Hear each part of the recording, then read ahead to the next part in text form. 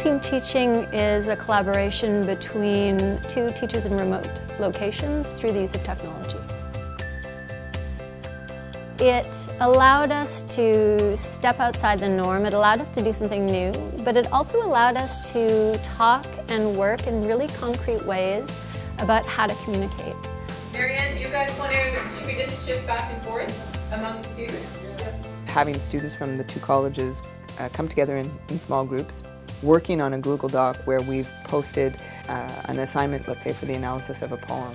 And they are trying to, the students together as a group are trying to come to some kind of understanding of the content, the techniques, the devices that are used, but they do so in a joint way. To communicate in the virtual world, which is something that everybody is doing in more social environments, Facebook and Twitter and things like that, but to learn how to do that in an academic context, a professional context, which is really something that is going to be, I think, valuable to students as they continue in their academic and professional careers. Would you consider sort of living a full life, or what's the best way to live a full life?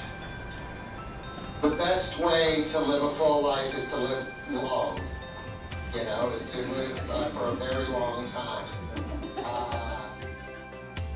I think it's really important for the future that we stop seeing ourselves as insular institutions that are kind of closed, trapped in themselves, and we have to see ourselves as part of a very large network.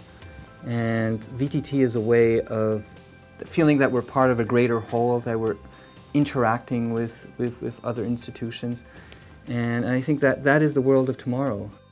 One of the goals of VTT is trying to help students learn about different cultures, to have intercultural experiences. I found this VTT interesting. I'm now more interested to do internships in other places. Because we are working in a virtual environment, talking with someone else requires a lot more open-mindedness. I think there's more interpersonal skills involved in this rather than really technological skills, because it's really all about being receptive with the other person, listening to her, and also expressing our ideas. How do you, what's your best tactic at coming up with new stuff?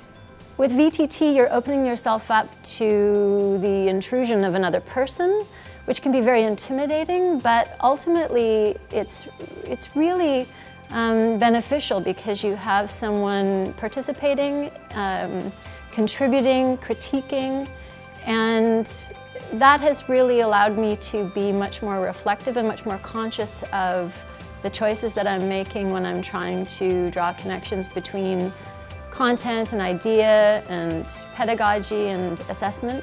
So this, I would say, is the most valuable part of the experience for me as a teacher.